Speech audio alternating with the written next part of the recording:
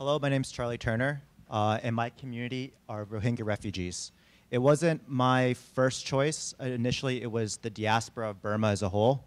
But after the violence in August, I decided to focus specifically on this refugee group. I reported in Burma a little bit last year, but it was mainly on labor rights. So this world's both foreign and familiar to me at the same time.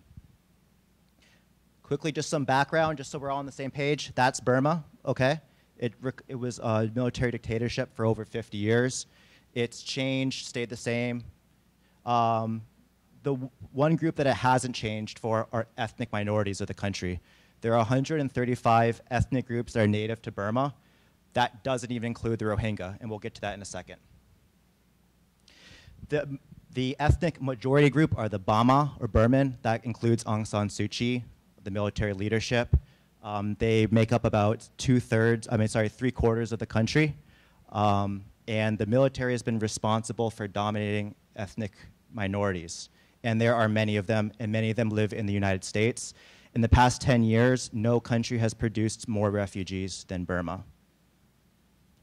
That includes the Karen, a largely Christian group, the Kachin, a largely Christian group, the Chin, a largely Christian group, and of course the Rohingya, who are majority Muslim.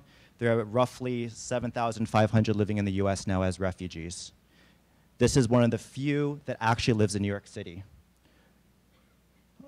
As I'm sure you guys watch the news, persecution of ethnic minorities in Burma is widespread, but to a much lesser degree compared to the Rohingya. In August, 600,000 Rohingya refugees went to Bangladesh in the span of 4 months.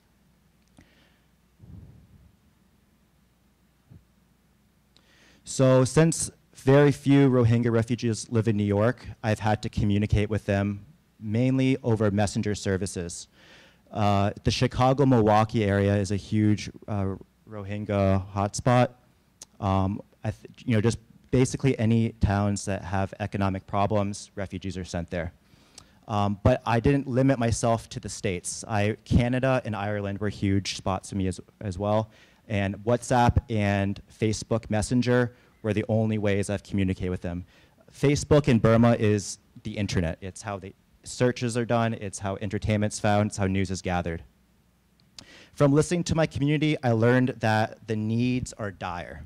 The literacy rate in refugee camps in Bangladesh hovers around 12%, and that's basically the same here in the States. It's a little bit higher, but literacy is a huge issue.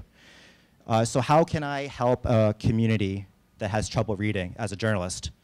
I firmly believe if anyone wants to pursue VR or AR, there's huge ways that you can help the refugee community doing that. I chose not to do that this year. I decided to focus on informational needs. And so listening to the community, I learned that context and reporting is really missing. Everyone here has probably heard of the Rohingya. Very few probably know who the Rohingya are, the history of the situation, why they're so persecuted. So using my platform at Wiki Tribune, I'm an intern and now I'm a staff reporter for Wiki Tribune. It's the news venture of Wikipedia and Jimmy Wales. I wrote an explainer explaining why the Rohingya are so persecuted. It's a news site. It's mainly just kind of like experts and friends of the organization that read it. So it's gathered roughly 500 views. But what I was really encouraged about is the talk page. And that's where readers can speak to me about things that are missing from coverage. And then I take those into account and augment my reporting. I also heard that the when was missing from these reports in international media. No one realizes that this issue has gone on for decades.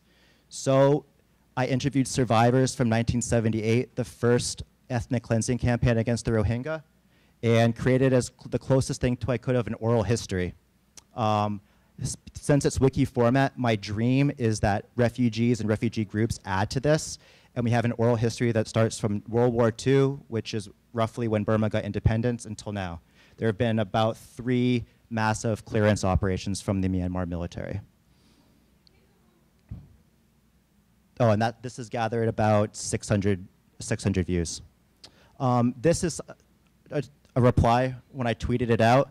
For decades, yes, since 1978. No, they weren't displaced from Bangladesh, and they squatted in Myanmar for 1942. This is a reference to the Rohingya being illegal immigrants from Bangladesh, which is a widespread misconception or kind of slander against this ethnic group.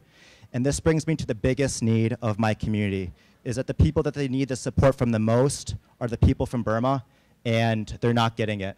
Bigotry is a huge problem for my community. Essentially, I hate to say it, if I had to guess, there's no poll, but the majority of people from Burma that aren't Rohingya probably would side with the government and not the ethnic group themselves. This is someone who's a very educated, Rakhine, which is another ethnic group living in America, and she essentially thinks that the media coverage of the Rohingya is overblown and inaccurate. But there is a need for solidarity, and there is a desire for it.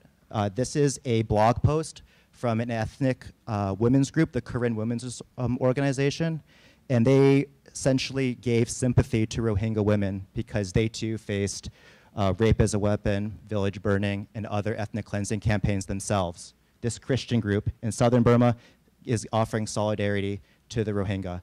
And my community were in love with this post. They thought it was the greatest thing ever. They finally felt heard from people in Burma for the first time. And that kind of gave me an idea, which is dialogue journalism. I don't know if you guys have heard of Spaceship Media. It's a group, they connected Donald Trump supporters with Hillary Clinton supporters, and they spoke over Facebook. I decided to do this, but with the ethnic groups of Burma. Of course, it's gonna have to be a little different because this issue is way more personal than the Donald Trump-Hillary Clinton election. It just is. For one, there we're talking about, sexual abuse is widespread amongst my community. People feel that they aren't a real ethnic group, so this is really a true identity question. So I wanted to avoid this. This is not a debate. I wanted this to be about people speaking about their identity while another ethnic group, while another person from another ethnic group was present, and they can share stories about their ethnic identity and what it means to be from Burma, whether they're proud of their country, whether they think the media coverage of their country is fair. So I used Zoom conference call. It was me, one person from one ethnic group, and another from another ethnic group. And I always tried to put a Rohingya person in unless I felt like the other person would attack them. So it involved a bit of a vetting process. And some of the highlights that I found were that people are open to talking about this issue. Like I said, I had to vet people. But this person right here, who's an ethnic Karen, agreed to stop using a racial slur for Rohingya people after meeting a Rohingya person for the first time. And that's another thing. There are people that have never met a Rohingya person in their life. The majority of them haven't, but they have deeply bigoted views towards this ethnic group. So I can't tell if that's typical or surprising. And then here's an ethnic Rohingya woman, and she essentially told us and the other person in the group that she considers Bengali to be a racial slur, which is what Burmese people call Rohingya people, to kind of reference that they don't belong in the country. They're actually native to Bangladesh.